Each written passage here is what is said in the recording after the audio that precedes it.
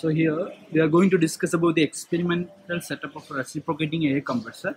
So we are having a low pressure compressor and a high pressure compressor. So this is a multi-stage compression which is taking place here. Then this is the storage tank. In the storage tank we will be keeping this compressed air.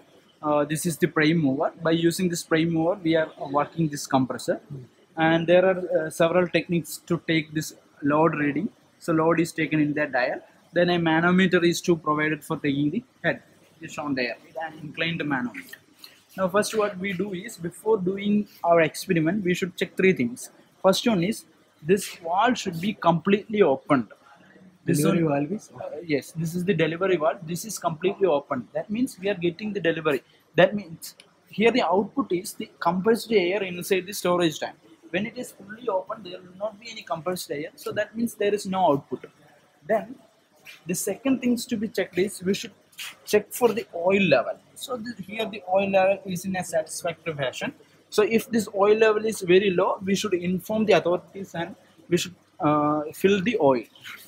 So the third thing that should be done is, a delivery here there is a valve provided here. It is a drain valve. So what should we do is, we should open it so that we are able to remove the water which is stored inside it. So these three things should be done before doing the experiment. Then after that, we will be switching on our experimental setup. So the main switch is provided here. We will be switching on our experimental setup, and now valve is fully open. And then while switching on it, here there are two needles provided here. So these should be in the same level. So usually this will be. So the two needles are provided here. These needles should be in the same level. Usually it will be in the same level. So if it is not in the level, we will be adjusting this knob, and then we will be taking the initial set of reading. The load will be taken from this dial. Then we are to check the RPM. We should take a tachometer, and that will be leveled to this particular reflecting surface, and we will be taking the RPM. Then an inclined manometer is provided. From this inclined manometer, we will be taking the manometer head. So initial reading is done. Then what we do is, we will be closing it fully. On closing it fully, what happens is, here there is a pressure dial. So initially it was fully open, that means the pressure will be 0 initially. Now on closing it, slowly the pressure starts to develop.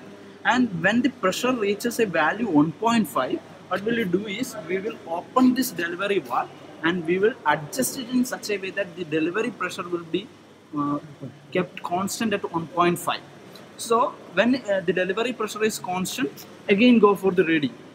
First check whether these two needles are in level. If it is in level, if it is in not level, adjust it. Then make those things in level. After that, take the load reading. So after taking the load reading, go for the manometer reading. Again we can check the RPM by using tachometer. So we have the second set ready. Again close it fully, close this delivery valve fully. Again pressure starts to develop.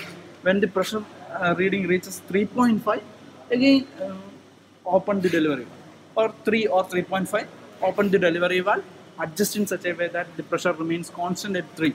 Again take the load reading, RPM and manometer reading, and continue it till 7.5, because here the reciprocating air compressor which is provided to us is having a maximum capacity of 8. So to work it in under a safe condition, go for up to 7.5. And so we will be having some 6 or 5 set of reading, so which can be used to compute various efficiencies, work, etc. That's what the experiment on reciprocating air compressor is. Thank you.